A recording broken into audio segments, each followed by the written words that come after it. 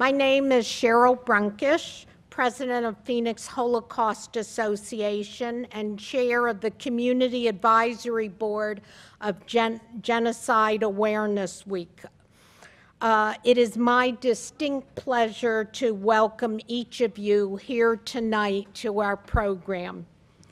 As a partnership of Holocaust survivors, their descendants, and the larger community, Phoenix Holocaust Association honors the memory and legacy of the survivors and victims, promotes awareness of the Holocaust, provides education of this and other genocides, and contributes to Tikkun Olam, repair of the world.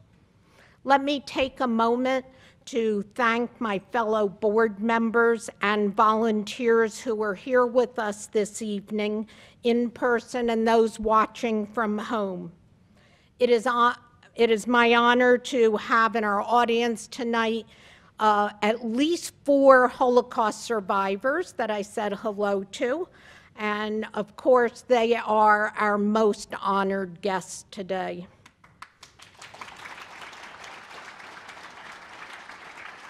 And I want to acknowledge the presence here of 2 other leaders of Yahad-In Unum, in addition to Father Desbois, who I know that's who you came to hear.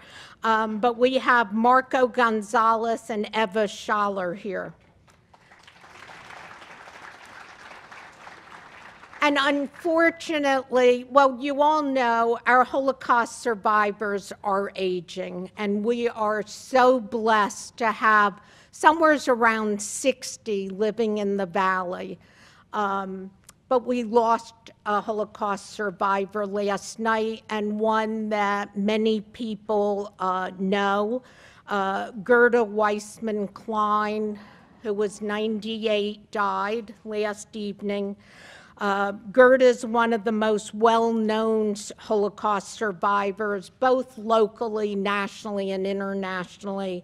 I think you know she won an Oscar for a short film, One Survivor Remembers, and she also is the honoree or winner of the Presidential Medal of Freedom, which is the highest civilian honor someone can get in this country. So, sad news, but it makes what we do even more important. I hope you've had the opportunity to visit the Hayden Library to experience the powerful exhibit, Holocaust by Bullets. The exhibit showcases the meticulous research uncovering the step-by-step nature of the crimes committed against Jews and others by Nazi killing units. Holocaust by Bullets opened at the end of February, and since that time, many thousands of people have had the opportunity to visit the exhibit. It's here through April 17th, and we encourage all of you to make time to visit. The library is open to the public until 10 tonight, so you can even go after tonight's program. So we are here tonight on opening day of the 10th annual Rosenbluth Family Charitable Foundation Genocide Awareness Week, which for the very first time is hosted here on the ASU campus. Phoenix Holocaust Association is proud to be a partner of Genocide Awareness Week. And I want to thank Arizona State University and the School of Historical, Philosophical, and Religious Studies for their leadership in developing an outstanding conference. At the conclusion of Father Patrick Desbois' presentation, there will be a question-answer session with our speaker. As you entered this evening, you were given the opportunity to take a card, and you can write your questions, and then somebody will collect them. Volunteers will come probably down both aisles to collect questions. And now I'm pleased to introduce Jeffrey Cohen, Dean of Humanities in the College of Liberal Arts and Sciences to say a few words. Dean Cohen. Sorry.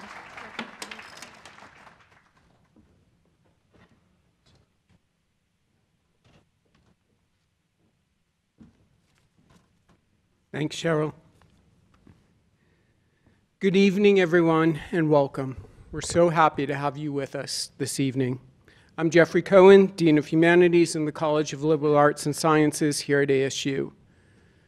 We have over 4,000 undergraduate majors studying the humanities, from history to philosophy to linguistics, film, religious studies, and literature across many languages, from English and Spanish to American Sign Language and Hebrew.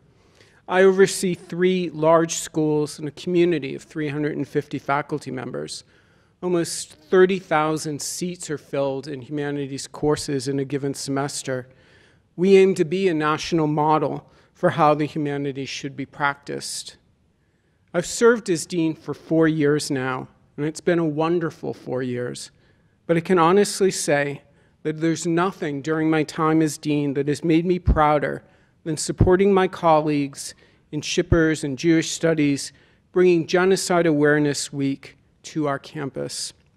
I'm grateful to all of them, especially because what we have accomplished through its location here so well fulfills the ASU Charter of Access and Inclusion. Genocide will never stop recurring until we remember and better understand its insistent repetitions. We live in a diminished world because there are some lessons we have not learned, and therefore lives, families, and communities that have come to their end. Having Genocide Awareness Week here and hosting Holocaust by Bullets in the library matters profoundly.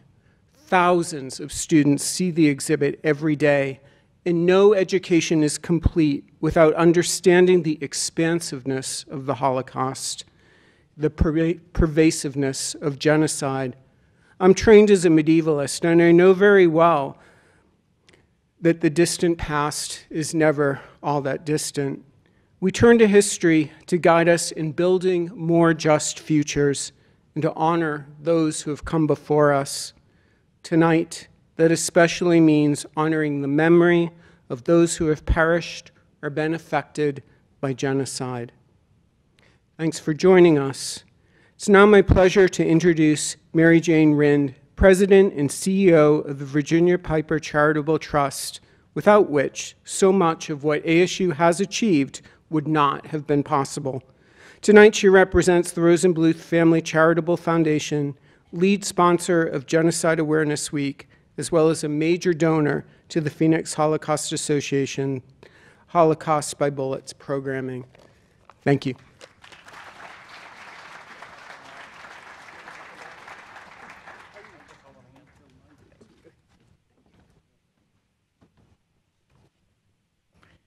Dean Cohen, thank you.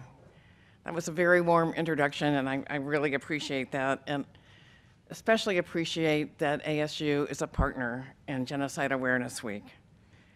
My sincere thanks to you, Cheryl, and to everyone associated with the Phoenix Holocaust Association for including me and the Rosenbluth Family Charitable Foundation in this special program. It's truly an honor to be here with all of you representing both Jerry and the foundation. Jerry just loved this community, and he had strong beliefs about supporting it, and he was especially dedicated to contributing to efforts that honored his Jewish heritage. Jerry also just loved his work, and he worked hard, very hard. He lived relatively modestly, thoughtfully accruing wealth that he was adamant about sharing with others through charitable giving, with 60% of the foundation's funds being designated to advancing education about and engagement with Jewish causes. That's why we think that he would be thrilled with the idea of Rosenbluth Family Charitable Foundation sponsoring this 10th annual Genocide Awareness Week. We are really grateful to have this dedicated week where we can come together, learn from the horrific violence of the past, how it can inform discussions and solutions for ongoing threats of global genocide. And it is so wonderful to have Father Desbois here with us tonight. And I want to share a special connection that Jerry and I have to him that he doesn't even know about. Jerry's brother and sister-in-law, Bill and Jean Rosenbluth, met Father on a trip sponsored by the United States Holocaust Memorial Museum. They absolutely raved about him. They talked about his genuine dedication to humanity, his remarkable work as a human rights activist, working tirelessly to fight bigotry and help bridge divides between faiths. I wanted to meet him for years, and tonight that dream finally came true. Father Desbois, as you know, is a founder of Yahad-In Unum, which means Together in One, an amazing nonprofit committed to uncovering genocidal practices globally, working on behalf of past and present victims of mass murder as a leading voice of protest. Organizations like Yahad-In Unum and the Holocaust Association are those that the Rosenbluth Family Charitable Foundation is very proud to support. As some of you may know, I'm a cradle Catholic, so it brings me great joy that a priest has done so much work to uncover additional atrocities committed by Nazis during the Holocaust. I am also thrilled that Father Desbois has expanded the work of Yahad-In Unum so that it can discover and prosecute other vile genocidal practices. On behalf of the Rosenbluth Family Charitable Foundation, I sincerely commend Father Desbois and his entire organization for their work. We're thrilled to be in their presence tonight. Now, it's my distinct pleasure to introduce Rich Casper. He's the CEO of both the Jewish Community Foundation of Greater Phoenix and the Jewish Federation of Greater Phoenix, with a combined 130 years of support to the community. These two organizations focus on local Jewish philanthropy and support for a vibrant, enduring Jewish community. And will you help me get down?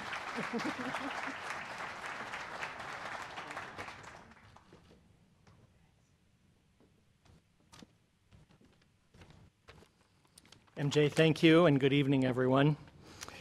After more than 2 years of pandemic Zooming, I am delighted to be here tonight in person to celebrate Father Desbois' visit to Phoenix and to participate in the first Genocide Awareness Week at ASU.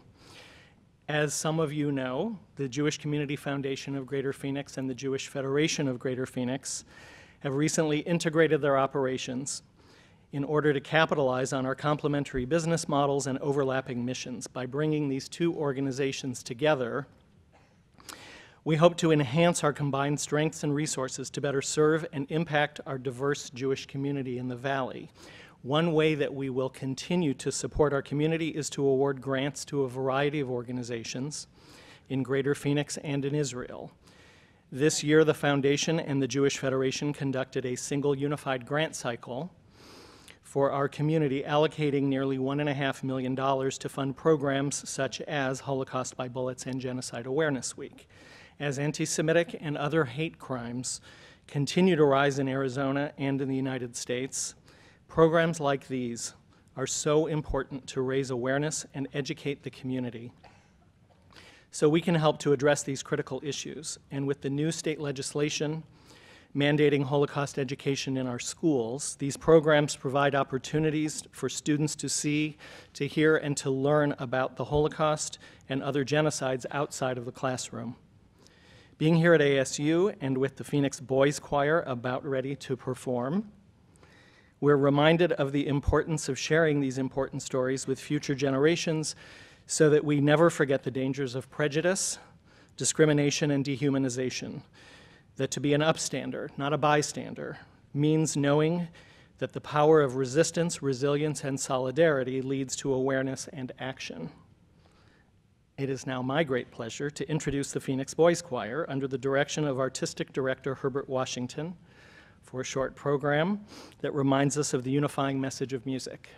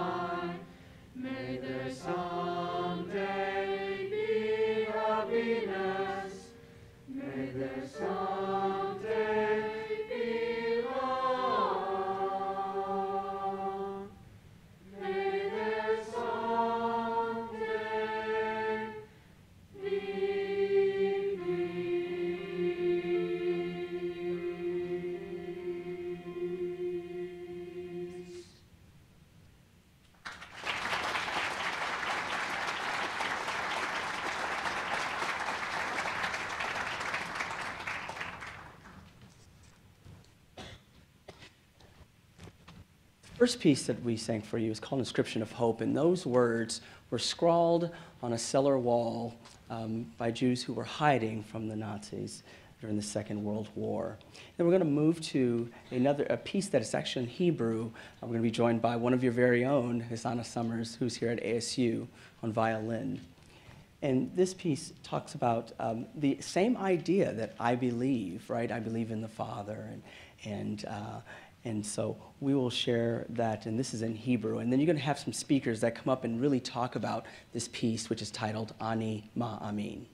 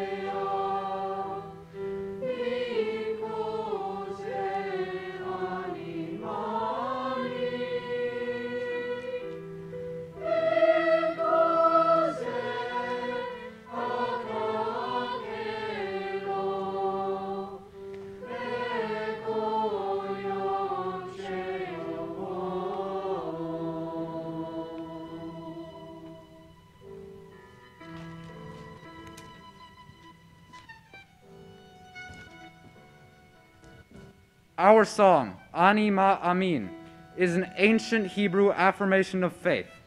The text, which is centuries old, can be interpreted as follows. I believe in God, in a greater truth, and in things greater than this world in spite of all that has happened. I believe that the Messiah will come, and he will find me waiting, no matter how long he tarries, no matter how long he delays his coming. I will continue to believe. No matter what the future holds, I believe.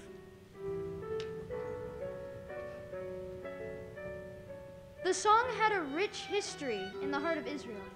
It gained its greatest significance, however, during the Holocaust. Thousands of Jews entered the gas chamber, singing this very song, proclaiming allegiance to God under their last breath. Eyewitness accounts tell us that the music would decrescendo to the silence, only as the gas choked the singers. The song has a rich history in the heart of Israel. No matter how long he tarries, he will find me waiting. Today we sing Ani Ma'amin out of respect for the faith for which so many millions of children died. Today we sing Ani Ma'amin, knowing that if we join hands and hearts and voices and sing the songs of those who suffer, we will learn that, while we may be different, we are truly beautiful.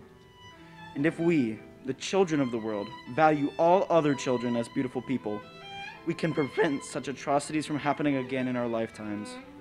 This is why we sing. This is what we believe.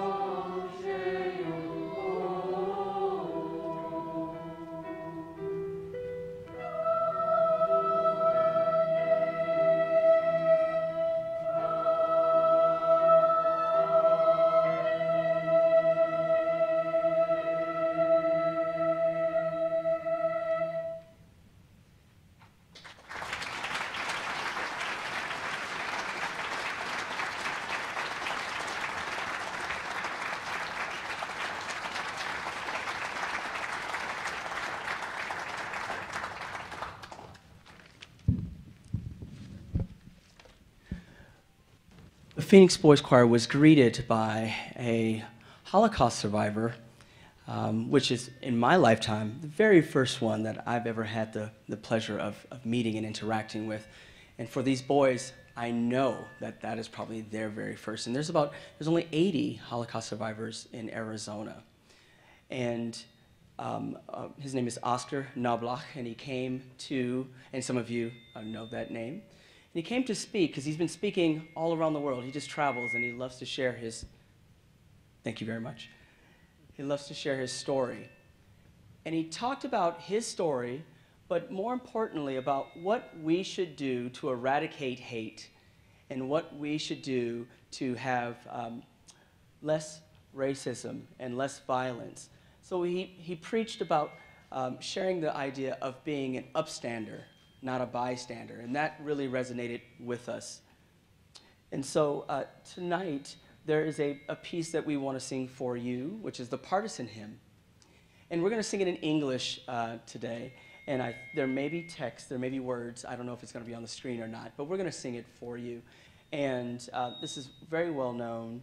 And so I want to first thank ASU from the Phoenix Boys Choir. Thank you, Volker Benkert and Cheryl Brockish, and as well as the whole history department for having the Phoenix Boys Choir here. This has been quite a treat. We've learned so much from this opportunity, and so we wish you all the best. Thank you for Father Desbois. We can't wait to hear Father Desbois, and so thank you for having us here today. And please enjoy the Partisans Hymn.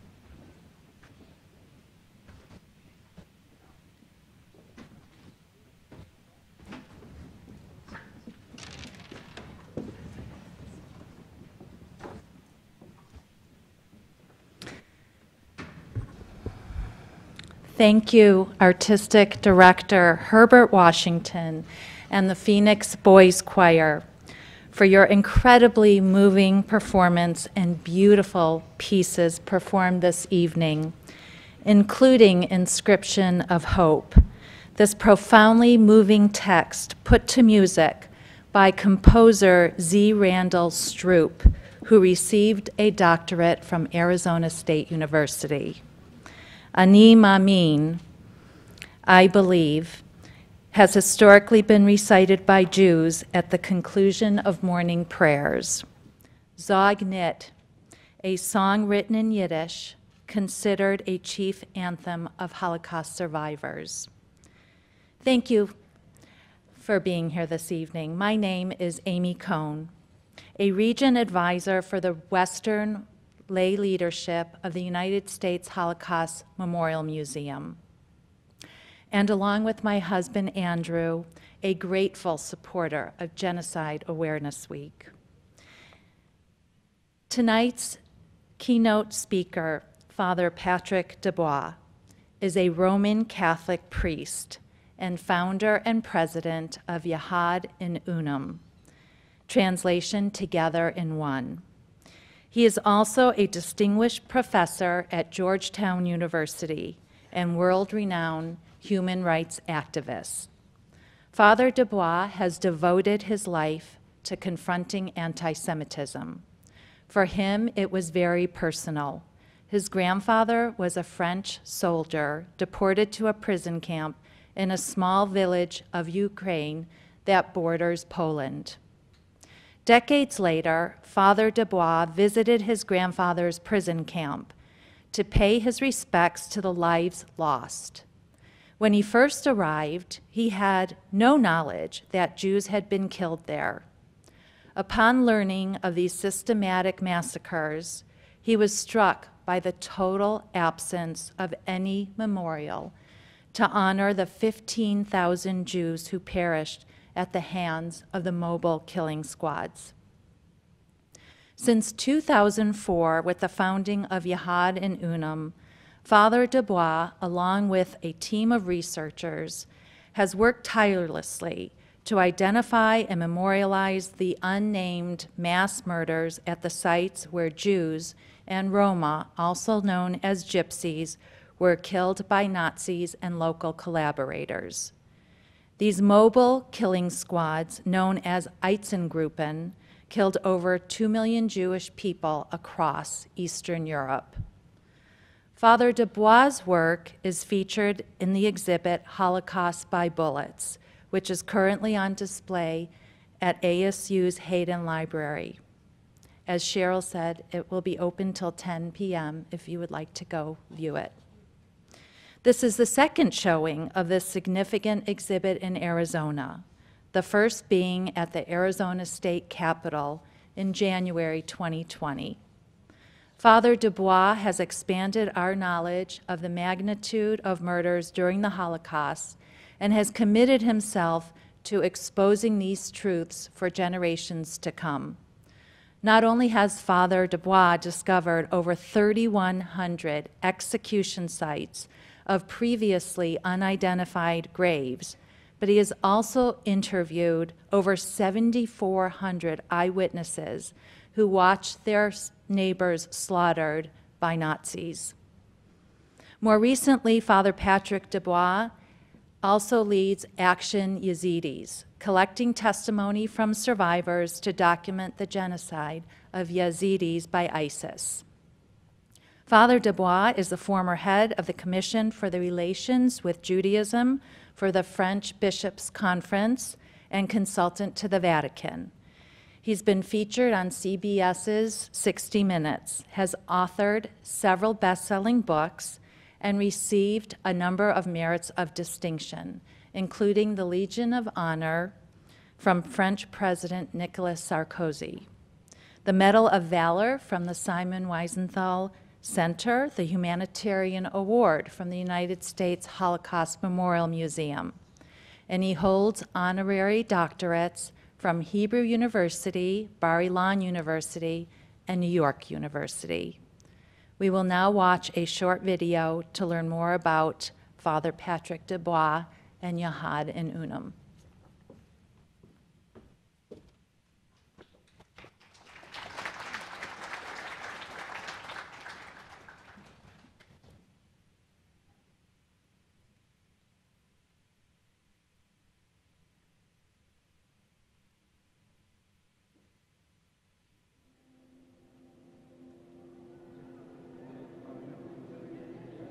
Tout a commencé dans un petit village en Ukraine, Ravaruska.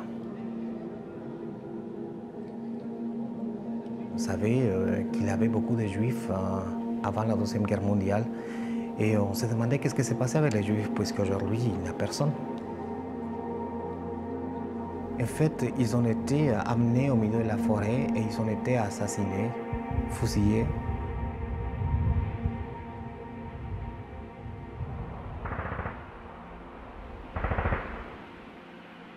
Et puis on a découvert que les Juifs n'étaient pas enterrés, que personne ne savait où c'était, que personne ne voulait parler, que tout le monde disait il n'y a jamais eu de fusillade.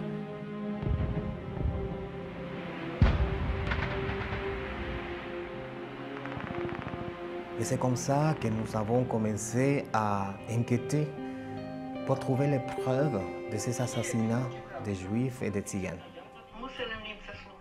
Et depuis 16 ans, eh bien, on frappe à la porte et on demande est-ce que vous étiez là, madame?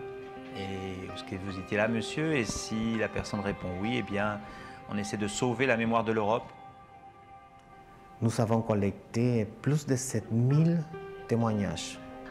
Je dirais que c'est un challenge difficile parce qu'il a fallu admettre que finalement les voisins des Juifs ou des Tziganes sont contents parce qu'ils auront la maison, parce qu'ils auront les filles, parce qu'ils auront l'argent, les bijoux, les chaussures. Il y a toujours des angles morts hein, dans les génocides, dans les crimes de masse, dans les crimes en général. Et nous, notre mission, c'est aussi d'aller dans ces angles morts-là. C'est ça qui nous a amenés dans les petits villages des peuples quichés au Guatemala. Selon les historiens, il y a eu entre 250 000 et 500 000 victimes.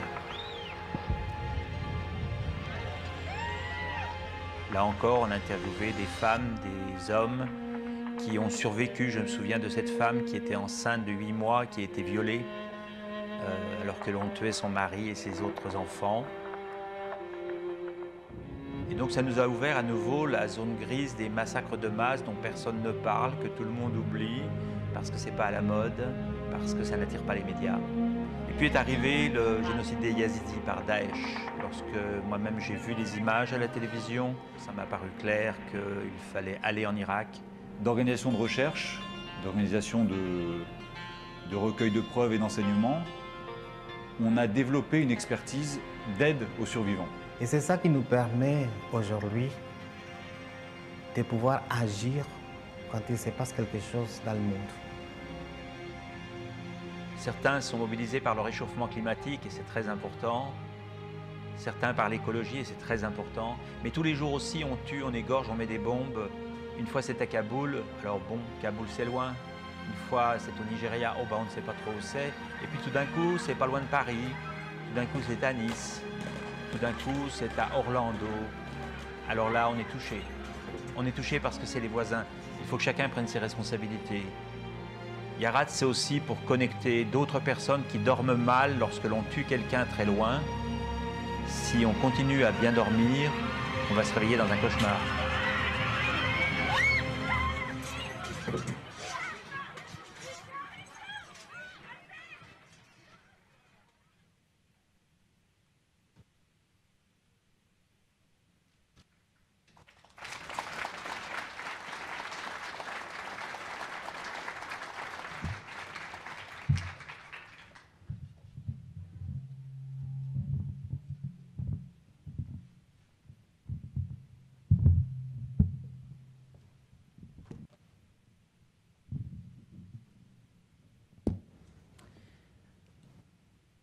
Good evening. You hear me? I don't know if it works. The microphone doesn't seem to work, this one.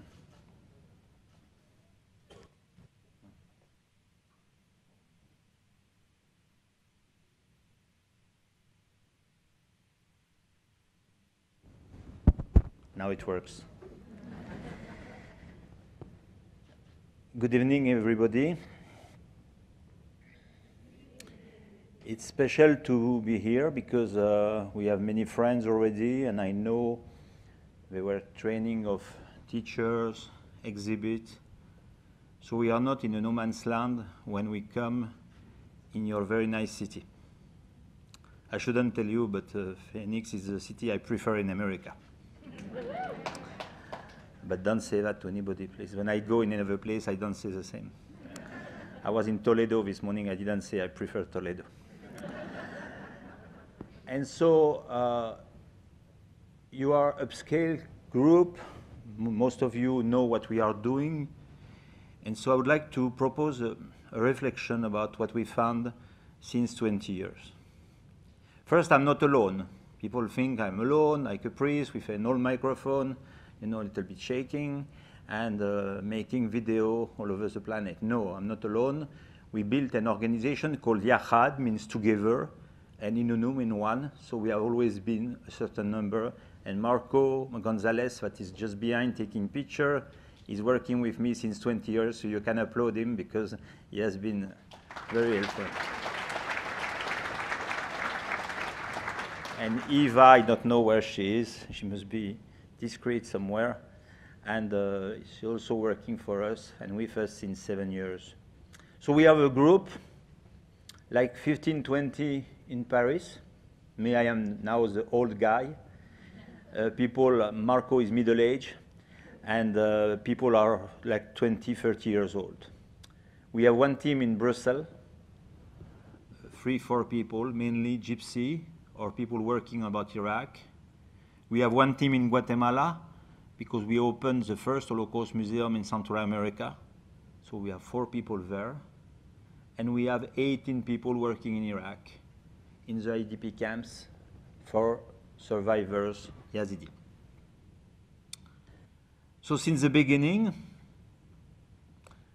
as you heard, we have interviewed nearly 8,000 non-Jews present at the shootings of Jews by German or by collaborators. The first thing that you must understand is that the shootings were public. I remember a lady, she told me, we were in the class, and the director came and said, tomorrow you have no class because we kill our enemies. So you can go and watch, and it will be the lesson the day after. So she said that there were 37 children waking up early to go to watch, to see the shootings. And they arrived too early. There was no Jew and no German. So they sat under a tree, and suddenly all the Jews and Germans arrived. And I remember this lady was a grandma. She told me, I cried a lot.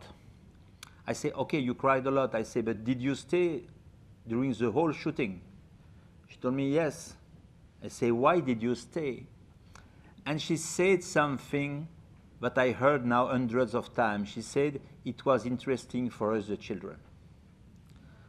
So that it's something, when you work on a genocide like us on the ground, with no camp, no train, no railway, no selection, but shootings and shootings and shootings, people were interested. I learned in humanity, we don't accept it, but I learned in humanity that when you are sure it will not be for you, you are not Jew, you are not gypsy, you are not gay, you are not communist, so you go to watch, because finally that day you are chosen to be alive.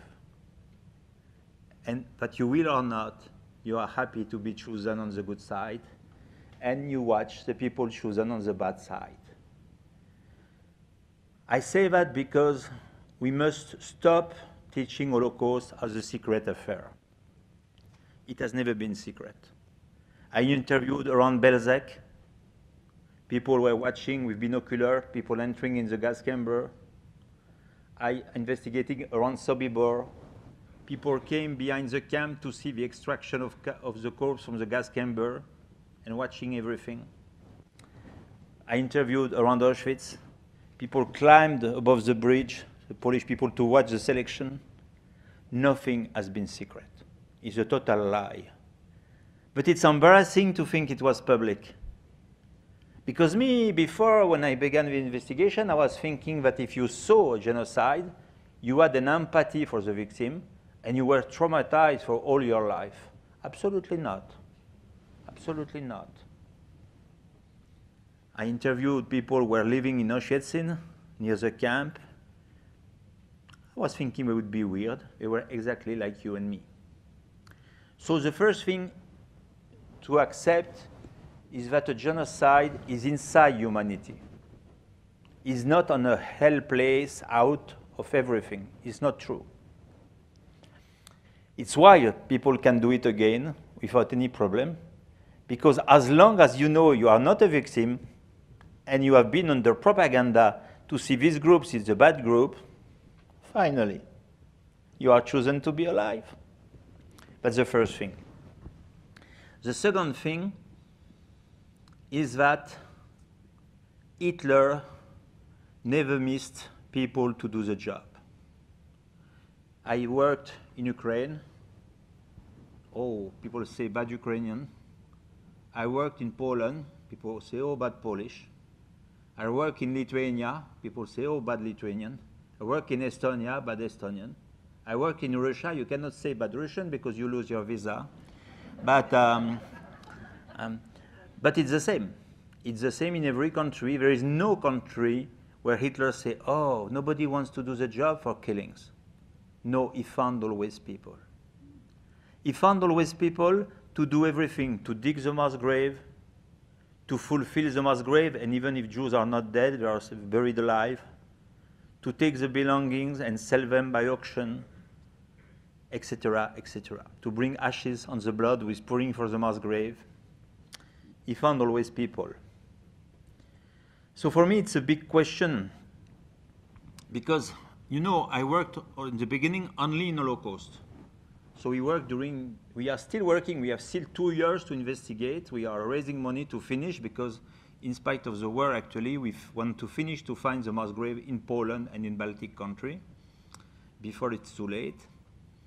And, you know, unconsciously you say bad Soviet people. They hated the Jews, it was anti-Semite, so it's not surprising that they participated to the genocide. But suddenly, I worked in Iraq about the genocide done by ISIS against the Yazidi.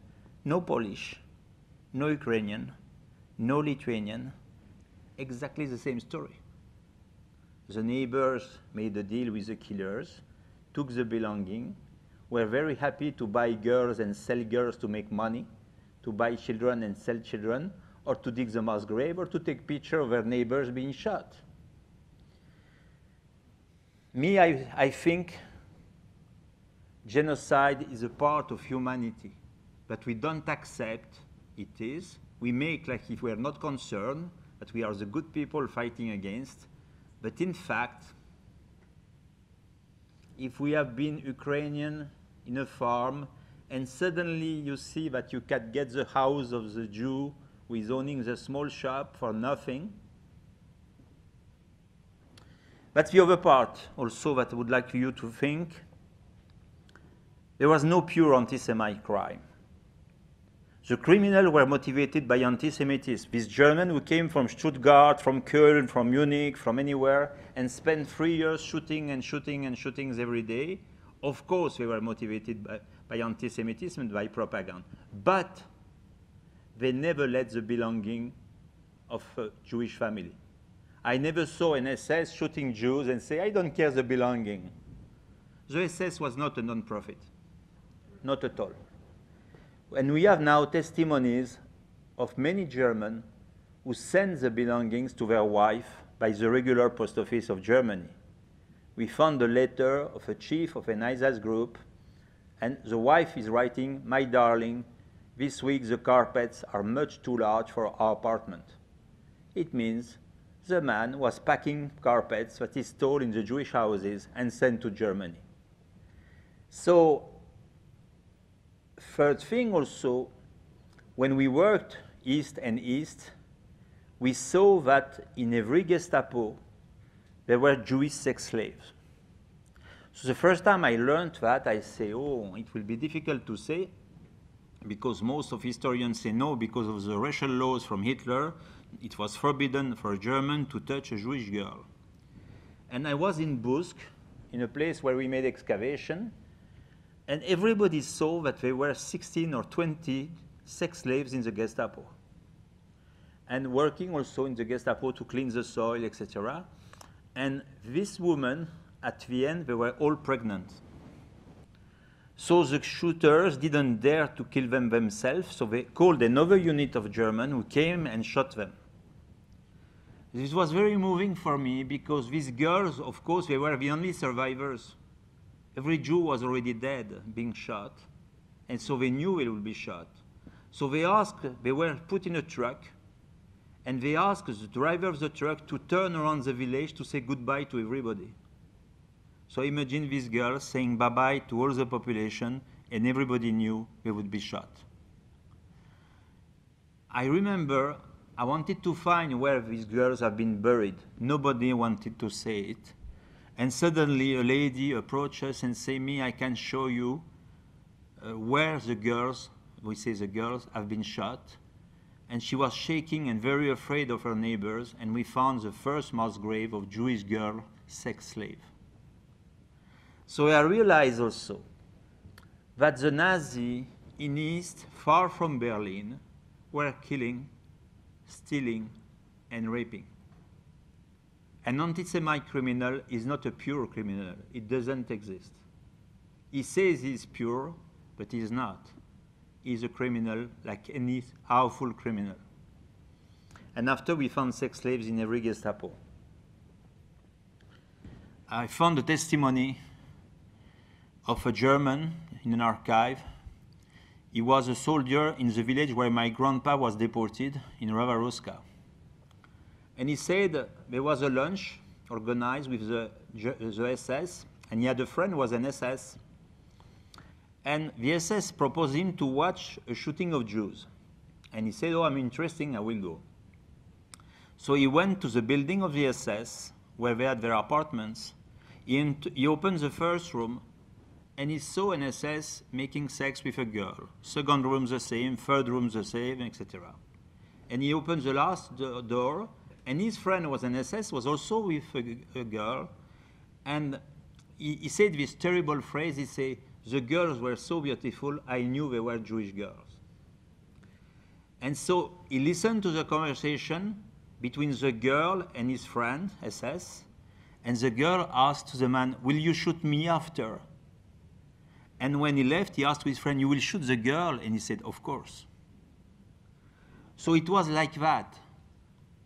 It was a story that we cannot say so much, that we cannot transmit so much, because it's a story of criminals. And why Hitler could find people everywhere for that? Because when you brainwash people, when you make propaganda to designate a target, you wake up the criminals. And you find clients for everything. So that's important today because we have to educate the young generation. Me, I'm professor in Georgetown since 8 years, and I see year after year that the students know nothing about Holocaust now, even the Jews. They know Hitler and Auschwitz, 2 names, and Zeu, we say in Hebrew, and that's it. So we have to teach everything, and I've chosen, because we don't accept now to swallow all the story of Himmler, Heydrich, and all that, the election of Hitler. They don't care. You must know, I don't teach in history. It's people who are studying terrorism or foreign affairs. So I try to teach them how they succeeded to kill Jews themselves, how the Germans arrive in time, finish in time, and make a killing. And for them, they are interested because they connect immediately to what they see in the TV, because every day there are killings in the TV, in your country or in any country. It's not finished, and there are also hate crimes and anti-Semite crimes, more and more, in the news. And you know, now in the TV, they see a lot of emissions like Criminal Minds, X-Files, etc., where you see investigation, so they like to investigate. So when I teach, I begin by 2 points. I begin by making the list of countries where we don't teach Holocaust in high school, beginning by Mexico, Asia, China, India, Russia, most of African countries, most of Arab countries, etc. Even in Europe, we don't teach in Portugal, we don't teach in Croatia, we don't teach in Lithuania, and you don't teach in Estonia, etc., etc. And so suddenly they realize it's a small planet with teaching Holocaust, and majority of the planet who denies it existed, more or less. So you cannot teach Holocaust like you teach Napoleon. You know me, I'm French. Napoleon killed a lot of people, but nobody denies Napoleon. Nobody cares. I never met a guy who denied Napoleon. But Holocaust, me, when I publish something on my Facebook, there's always somebody who denies it for any reason. So we cannot teach like if it was evident for all the planet it exists. You cannot teach a fact that is denied by 75% of the planet today, because the young generation, they will have to carry that on their shoulders. No more survivor. Somebody who is 18 years old, he has very few lucks to meet a survivor now. So he will meet museum, he will meet people who say, it never existed, it's a Jewish trick to make money to build Israel. I will never forget, the first time I went to Holocaust Museum of Washington, I took a cab from the airport. I was new, I knew nothing.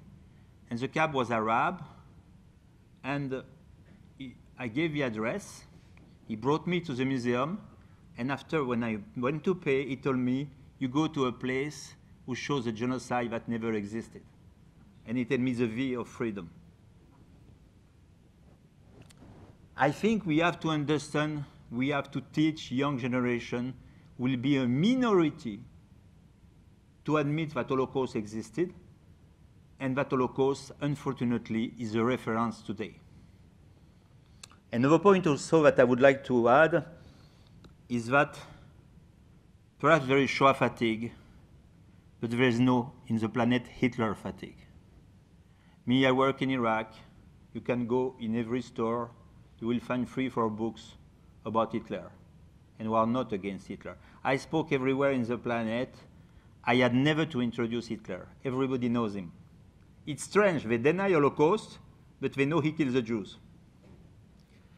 And the other mass killers did not make their name. There is no book about Stalin. There is no book about Mao. There is no book about Pol Pot. Only Hitler. It will stay the brand. And I think we have to know that for a young generation, there are many people in white hate group or in Islamist group who refer to Hitler as somebody, really a mensch. And so we have to confront that, because our young generation, sooner or later, will meet these people who don't only deny Holocaust, but are proud of Hitler. Don't forget there are other meetings with young people who are trained in that way. So it's a strong responsibility today to teach, to train a generation of leaders, and to do it so that they are in capacity to resist to the huge movement of deniers, to the huge movement of hate, and also to be a minority carrying this memory.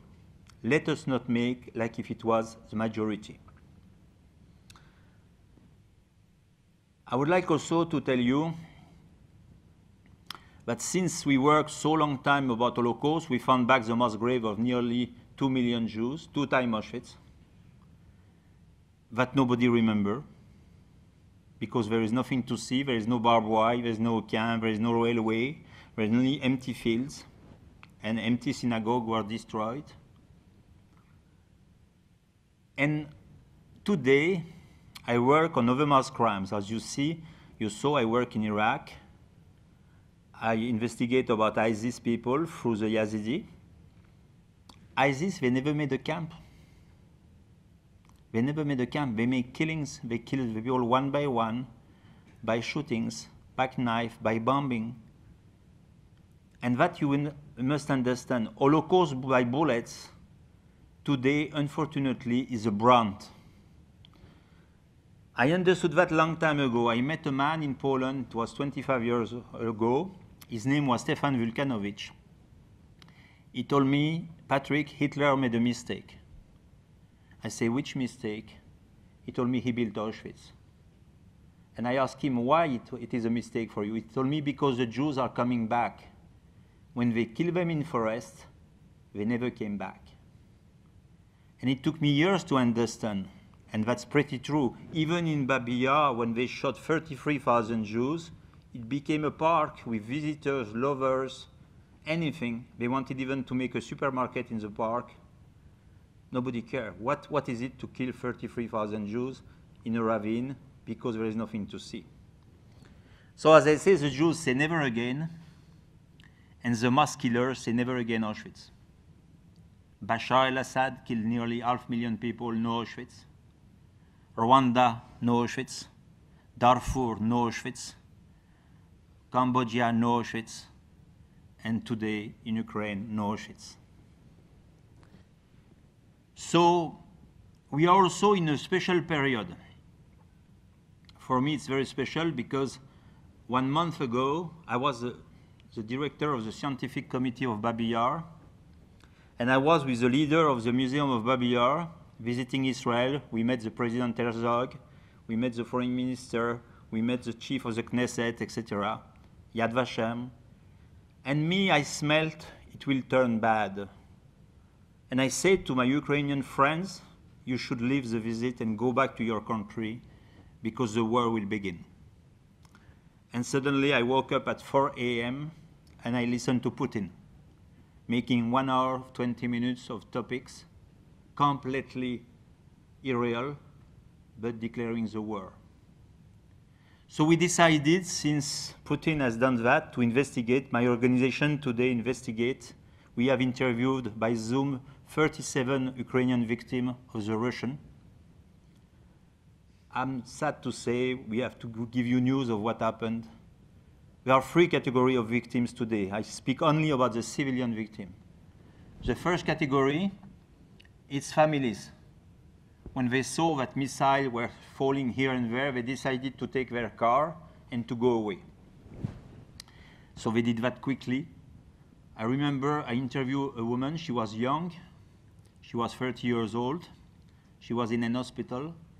And she told me, we decided to take our car. I have my young boy, 3 years old, on my leg, and behind my 2 children, older, and my husband.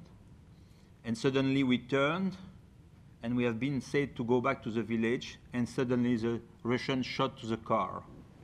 She told me, I understood immediately a bullet crossed the corpse of my 3-year child, and I turned back the head, and my teenager, 15 years old, was dead also, and my husband deeply injured. She has been extracted from the car by the neighbor she didn't know. She's in hospital. She could never get the corpse of her family. And it has been hundreds of times that. It's what you saw in the TV these last days. People who try to escape, try to take their car, and the Russians shoot, and you cannot take back the corpse. The second category is people who received a missile in their building. I interviewed a family. They were living at the 15th floor, and they were willing not to go away and to stay in their apartment. And suddenly they heard a huge noise. They didn't even realize it was a missile. And she said, I opened the door of my child. Her son was smashed in pieces. Her daughter was also smashed in pieces, and her very injured. And now I understand. Bad news, she's in hospital, but the doctors made a mistake. They didn't see there was a piece of missile in her head, so she made a stroke. So that's the other kind of victim. The third kind of victims, very sad to say, is women and men who are raped. I interviewed somebody who is saving people. It's a lawyer. He saved already 115 people because he has a passport from Kazakhstan, so the Russian don't stop him. So he crosses the checkpoint, and he goes to save people. And he said that he saved 8 girls who have been, and women who have been raped. He said, he gave me an example. It was a girl 15 years old, and they were young soldiers of Russia before going to the fight, and they took the girl as a trophy. They wanted to rape her. The mother wanted to protect her girl. So they shot a bullet in the corpse of the mother. She was not dead, so they banded her on a chair, and they forced the mother to see her girl raped by 10 men, multi-time. And the mother died like that without any healing. The girl, of course, is very damaged. So that's what is happening today. And you will hear much more in the next weeks, because if they liberate Mariupol, we know by the testimony that Mariupol is surrounded by mass graves, and that minimum 3,000 to 500 dead. So why it works like that? Why young soldiers coming from Russia, sometimes teenagers, young soldiers, are doing awful things in this century? In public, in broad daylight, under camera, with CNN, why Putin can deny every day he did it? We must not dream. Propaganda is still strong. Propaganda has a capacity to whitewash brain, and when people are brainwashed and drained against the population, any violence is possible like before. It's why we have to teach our young generation to see, be careful. Everybody can be a victim. Everybody can be a killer. It depends where you are. I always give this example. I don't know if you remember this American girl who was working in the jail of Abu Ghraib in Iraq. And we saw her in every TV because she was with naked men, mistreating them, and with a lot of pictures. She's in jail now. And I always say to my student, I'm sure she's a normal girl. I'm sure she's not a monster. But nobody told her, be careful. You will be a guard in a jail with no law. Perhaps we wake up in you somebody else that you don't know. So we have to learn from Holocaust who is a human being, his good capacity to heal people, to save people, but also his worst capacity to do the worst crimes when propaganda is coming. So I would like to thank you very much. I know that you are a center, I would say, preventing genocide. I can tell you, you can work quickly about Ukraine because we don't know until where Mr. Putin will go. It depends. And I hope he will not go there. For the moment, we have crimes of war and crimes against humanity. Finally, I will finish by that. You know, many people ask me, what is doing your president? What is doing United Nations? When it was Trump, people who love Trump say, we love Trump. People who say, it's the fault of Trump. When I went in France, it's the fault of President Macron, or we love President Macron. When I was in Germany, Mrs. Merkel is the guilty one. I say it always to the people, don't forget, we will all die. And you know, in the Bible, the first question that God asked to Cain, who killed Abel, say, where is your brother? And Cain answered, am I the guardian of my brother? It means I have something else to do, you know, I'm alive. And God says, don't you hear that the blood of evil is climbing from earth until heaven? And the commentary of Rashi say not the blood, but the bloods, meaning all the people will be killed after. And I can tell you, when we will die, God will not ask you what was doing your president, what was doing United Nations. He will ask you, where is your brother? Thank you.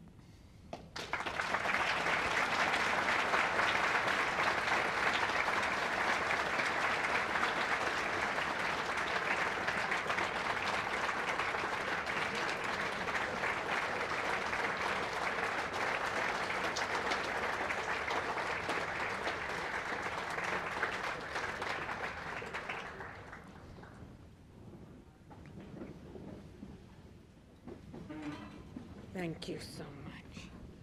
So thank you, Father Desbois. What an inspiring and important way to kick off Genocide Awareness Week. If you have questions, please, the volunteers are collecting them. And I will start. I've had questions emailed to me, and I will start with some of those.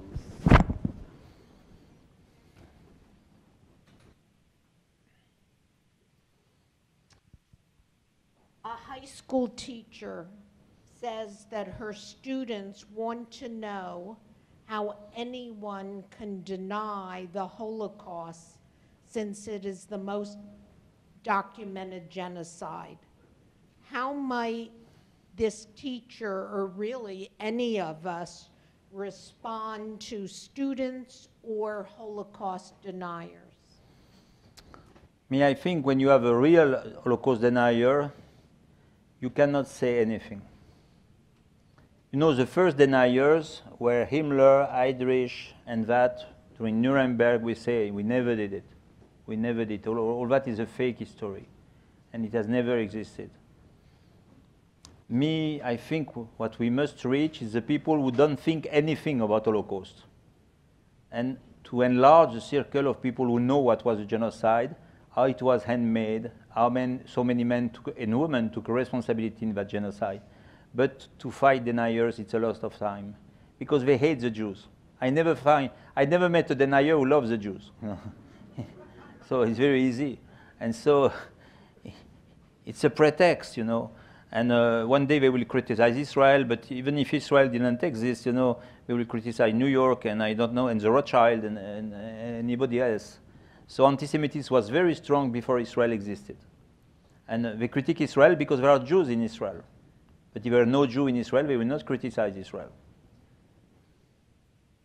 But don't lose your time with that, because I have deniers always who attack me. When somebody attacks me on Facebook, I block him and he disappears.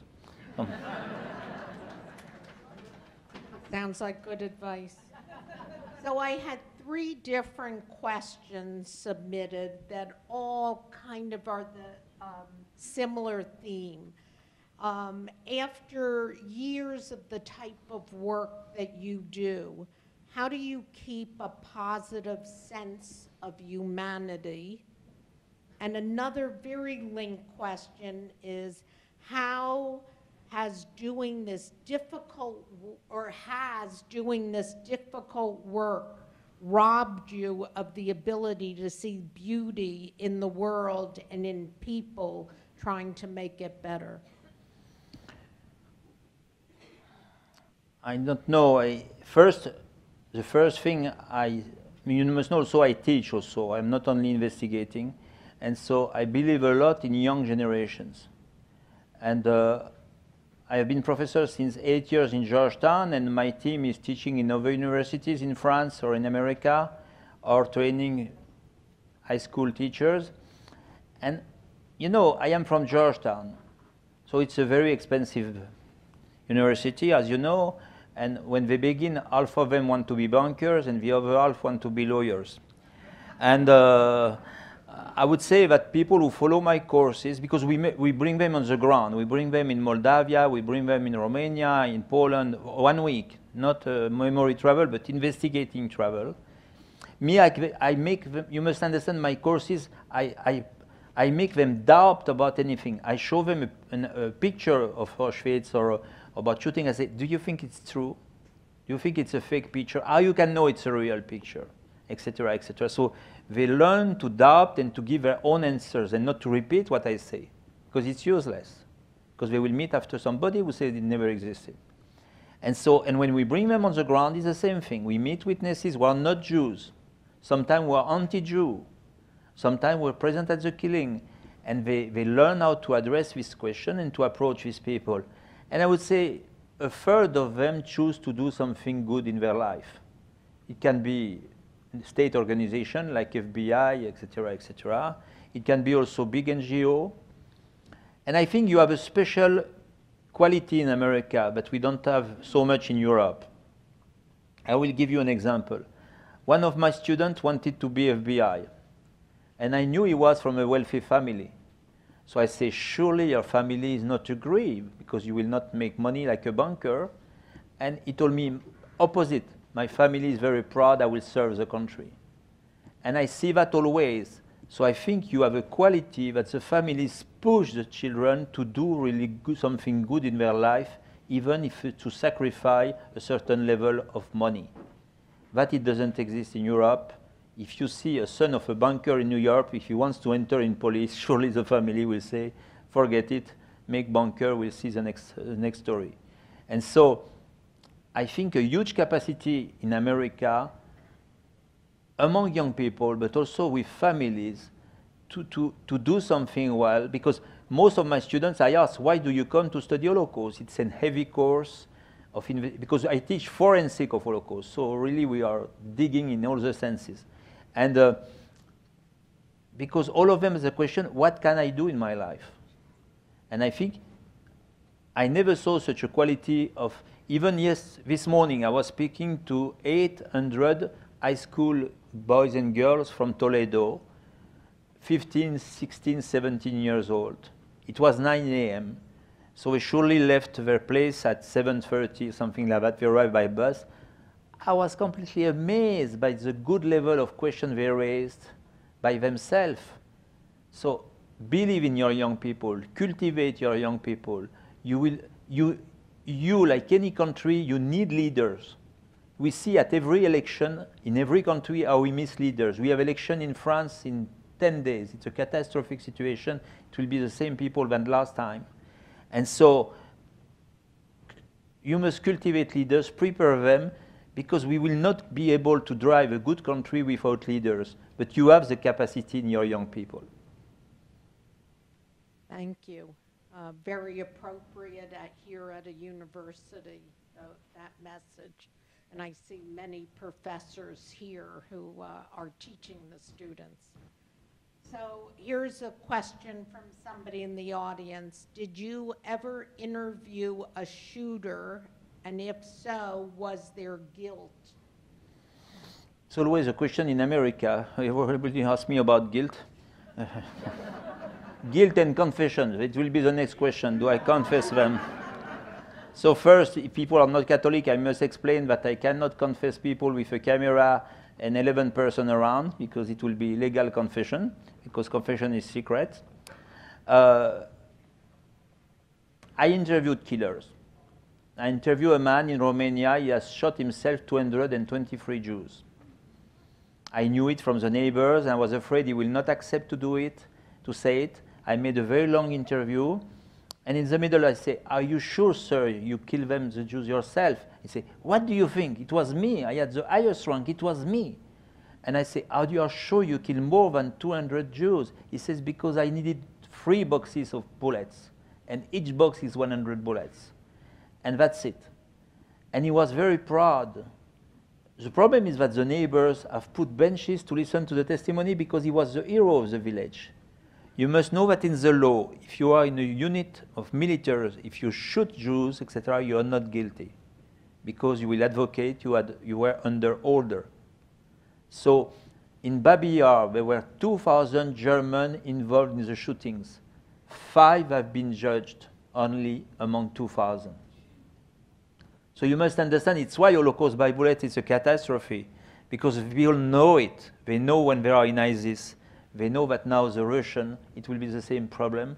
And we will try to, I cannot divulgate what we are doing, but we'll try to cooperate with other organizations to know who was really in charge of raping this woman, of taking this belonging, etc. So, but it's a big challenge, because they will find lawyers to say, oh, it was not myself, I had a boss. I did what I was asked to do. If you are guard in Auschwitz, you can be judged in Germany. If you are shooter, you cannot be judged. I say that because imagine how thousands and thousands of Germans were shooting. 2 million, it means 2 million bullets. It's why you cannot have big trials of shooters. So I met many shooters, but the biggest one was this Romanian guy. And you know, he was very old, and it was terrible because we don't say what we think, so he doesn't know if we were anti-Jew or pro-Jew. And at the end, he woke me, he knew I was a priest, he woke me at the door and said, I wish you long life, Father.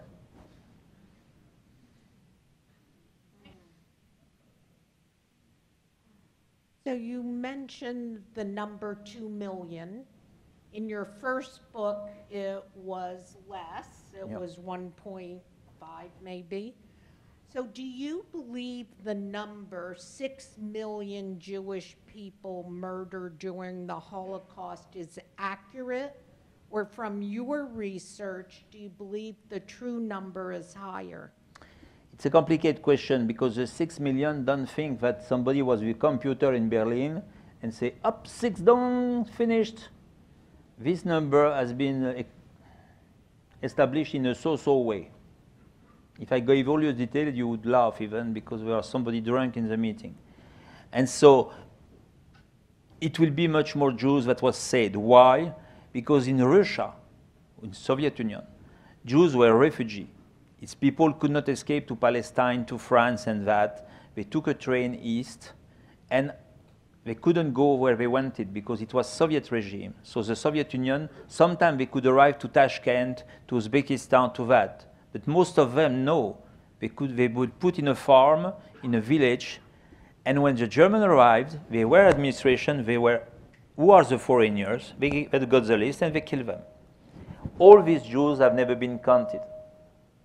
Because also the Russian Jews say it's not our Jews. So, for example, in a city like Krasnodar, in Russia today, 30,000 people killed, only in one city. And so we finished all the mass graves of Russia. Don't misunderstand, the last mass graves are near Baku, in Azerbaijan. They went very far. And also in the suburb of Moscow, 17 kilometers, the last mass grave. So if you land in Moscow, don't land in Moscow actually, but if you land in Moscow in case, between the airport and the center, there are mass graves. But who knows it? Who knows it? And so the problem is that also in the mass grave who are on the territory of Russia, today in Belarus, you cannot write Jew. You write innocent civilian. So it's complicated because in Soviet Union it was a taboo to say they were Jews. In Krasnodar, by example, more than 30,000 victims, the rabbi put a small signal that they were Jews. It has been taken out the same day. It's why we cannot... it's complicated because people never studied East. Unconsciously, we valorized the West because it was nearer from us. And also because during Soviet Union, we could not know what happened there. So when we built our museums, our books and that, it was before 91, and we wrote what we could write. I have a little different of a question. What is your opinion or thoughts about the rising anti-Semitism in France? It's not only in France. It's also in Germany. It's also in Norway, etc. It's where there are Jews. People, it depends if I speak to you politically correct or the reality. Politically correct, we are far from Holocaust. So the taboo of Holocaust is finished. So before, we couldn't say we don't like the Jews because people were accused to be Nazi. Now in many places, you couldn't say you like the Jews because you are accused to be a Zionist. So it reversed completely the people feel free of Hitler now. They say, okay, we paid the bill, so many years, commemoration, ceremony, and that. Okay, now it's far. We can say we didn't like the Jews. We don't like the Jews. First thing. So the freedom of speech in our country, which doesn't exist. We have no freedom of speech in the law in France. We are not America. So if you're anti-Semite, you can be arrested in France. But in private meeting, and it's very in fashion to say on the Jews. By example, me, when I appeared, and I was very supported by the Jewish community in my books and that, many people wrote in the newspaper, he's supported by the Jews, so it cannot be clear. So it's to see where we are. But since 15 years, we have Jews killed in France. The first one was Ilan Halimi. When he was a young boy, he has been trapped by a girl who gave an appointment. In fact, he was arrested by a gang. They tortured him during 3 weeks, and they burned him nearly completely. And when they liberated, he was dying, burned, naked, and he died. And we went in the street. We were 15,000 people, and even the Cardinal of Paris, but he was Jew, he was Cardinal Lustiger, were in the street, and all the government and all the opposition were in the street. Today, they kill a Jew, don't try to make a demonstration in the street, because it's every year. So, but all the Jews in France have been killed by Islamists. I don't say that all the Muslims are killers, but all the killers are Muslim. So actually, in our society, there is a more and more gap with opening. It's why the election will arrive in 10 days. The key question will be that. So I hope Macron will be elected, but there are 41% who vote ultra-right. With the key argument who vote ultra-right with Mrs. Le Pen and that extreme right, because and the key argument are the Muslims. So it's complicated. But and it touches your life, your private life. Our office in Paris, or not in Paris, it's 5 minutes from Paris, but it's a place of what you call in America gentrification. It doesn't exist in my country, this term, but I learned it here. And but we are security. We have a big place with walls, protection, and that. One day I came back to my, I was in Brussels, I think. I came back from a meeting, my luggage, I arrived, and I am in an alley with no car, very nice, with flowers and that. 2 policemen were in my door. They say, Father Patrick, we ask you now not to sleep in your apartment. It's too dangerous, because in a few days there is a Catholic feast, and we think that can be Islamist attack. So we ask you to sleep in an hotel during 3, 4, 5 weeks. You imagine? I'm French. I had to leave apartment, to live in a fancy area in the center of Paris when there is no Arab, because that's the question, and like a tourist during 5 weeks. And after, when I came back, police came 2 times per day, checking my apartment and checking if I am okay. I lose a lot of money to pay security on my apartment, the same security that the people who are selling diamonds in the center of Paris. It's not a normal situation. But me, I'm not an anti-Muslim. I work in Iraq. My bodyguards are Muslim. I work with the government, etc., etc. But radical Muslim, me, if they catch me, they will kill me. That's for sure. Imagine, I met people from intelligence in my area, simple people, and they told me, in one street near to you, there is one radical Muslim that is under survey. So if you could avoid that street, so we are the real situation. If you are wealthy, you will not see it. But if you are a normal person, you are confronted to that always. This week appeared a new case. It's a Jew who was a young Jew with a kippah, and he was in a subway, and it seems 3 bad guys run after him. So when we say bad guys, it's always for us the same group. And he ran, and he was killed by the subway. And now we begin to understand it was not normal. They were running after a Jew in a subway station, and it will be classified as anti-Semite. And so we are really in a situation that is not easy. You must know also that we have a lot of Jews who left France to go to Israel, or so. Some of them may make aliyah to Miami, but it's easier. But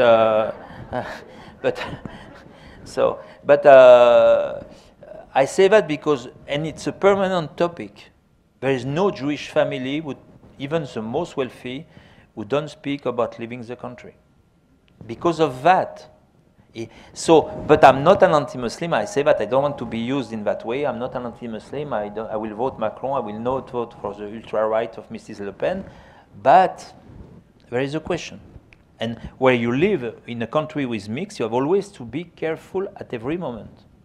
For example, my apartment, I have chosen an apartment with 7 minutes walking to my office. Since 2 years, I don't go on foot from my apartment to the office. I take an Uber. It's to tell you where we are actually and which security, and I hope it will not happen to you, because I see that violence is beginning to pop in certain parts of America, like Brooklyn or other places, and it was like that at the beginning. It was a little bit funny when you say, oh, it's Orthodox Jews, it's why because they have big hat that they are kicked. Me, I have no hat, so it's okay. But now we don't care. And so I hope it will not come. But I can tell you, be careful, don't become like us, because when it's like that, it's too late. It was a meeting like that in Paris, we would like to have army at the door, because there is no meeting with Jews without army. That's the situation. And we are one of the best countries with millions of tourists, nice country, you can visit everything, you will not see anything, as long as you don't go 1 kilometer from the center of Paris. Well, we're going to have to wrap up, but you talked about the work of Yahad-In Unum, and you started your work uncovering what happened during the Holocaust, and then you've done similar work in Iraq and Guatemala. Unfortunately, genocides have not stopped. What is next for Yahad? For me, first is to make that my legacy exist. By example, we are looking for more financial support for the Museum of Guatemala. People don't realize Guatemala is millions of children who know nothing, and when the anti-Semitist groups are trying to catch them, to say you are poor because there are rich Jews in America, blah, blah, blah, blah, blah, blah. And so we have to educate these people against hate, anti-Semitism, and that. And you know, when we did this museum in Guatemala, people say, why in Guatemala? I say, of course, if I built the third museum in Paris, everybody would be happy. But it's not to make a museum in every city of France that will change the situation. We have to, and I am a guy, so I try to do what the Jews will not do. So I try to choose projects that nobody will do. So there are two things I would dream to transmit. First, we built a special methodology of investigation by interviewing the non-Jews, the spectators, the neighbors, and also the archives and so on, to establish evidence of the crimes committed by the Germans. I think we have to transmit this model of investigation to different universities, but it can be transmitted to students. Because I see the students I train in Georgetown, who are trained in other universities of France, they change their mind. Because they become investigators about Holocaust, so they are investigating in general, and they have the capacity to answer to any question, because they don't repeat Jews have been killed. They learn what is not evident, etc. For example, I show pictures of Jews walking with stars on their back, and I say, it's written they would be killed. Are you sure? I say, for a denier, he will say no. They are transported in another city. There is no sign of guns. So they learn how to confront sources and to make their mind. So I think we have built something with kind of certification of model of investigation by the neighbors. It's why now we can do that in Ukraine of today. And so that's the first thing. The second thing, we have to finish our investigation about Holocaust. It's more 2 years, and it's not easy to raise money to finish because people say, oh, it's a long time.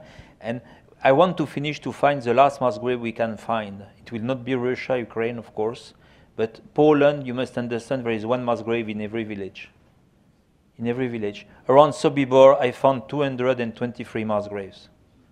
Shot. And that nobody visits, and nobody will go. Near Auschwitz, we found a mass grave with 4,500 Jews shot. So when we bring now people in Auschwitz, we visit the camp, and after we go to see the mass grave out of the camp. And we speak with the farmers of Poland who explain. I will never forget, I had a group of Haredi Jews from America, very religious, and they wanted to make a visit, so we did it, etc. It was very moving because we said Kaddish everywhere. And we were in a place with like 10 mass graves near Auschwitz.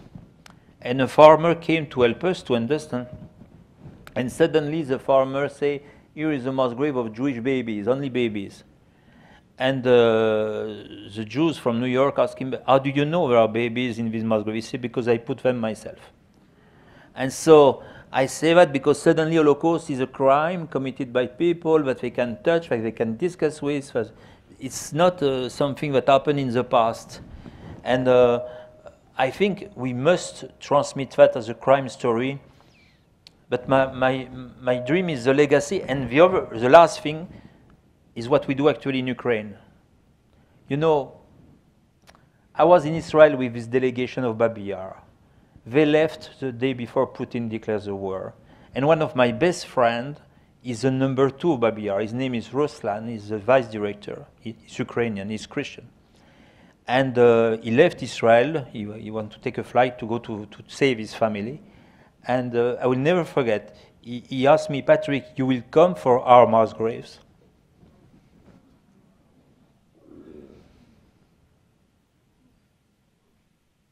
What a note to end on. What an incredible evening. It was difficult topic. I think everybody here will join me in saying we thank you so much for your dedication. And I will say last thing before you say thank you. I will say I was one day, it was in Los Angeles. It was with the Wiesenthal Center. It was very funny because I will not give you the detail, but they asked me, don't speak because you will destroy the evening. So I say, if I don't speak, I leave the ceremony. So I spoke, and it was a show, you know, it was Brad Pitt and all these people. And so after me was the owner of Sony. She told me, what I have to say, me. But it was not the question. When we finished, it was a big waiting list because everybody has a limousine and nobody could find his limousine. And so, and a lady approached me and she told me, I heard you speaking yesterday, Father, and I couldn't sleep. I say, perhaps, ma'am, it's the first time you are conscient. And so I say, after my conference of today, or perhaps the days before, if you don't sleep well, you are very welcome to work with me. Thank you so much.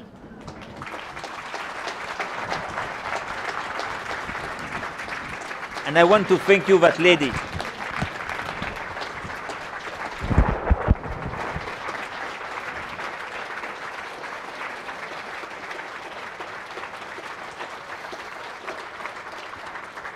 So thank you all for coming tonight, and for those of you tuning in from home, if you want to learn more, come back here tomorrow morning, 10:30. Father Patrick will speak again. He'll speak a little more about the Yazidis and ISIS. So please, I welcome you to come back. If you've brought a book or want to buy one of Father Desbois' book, please give him a moment, and he's going to be in the back of the room. And if you did not get your parking ticket validated, the table outside of this room, you can get them validated. So thank you all.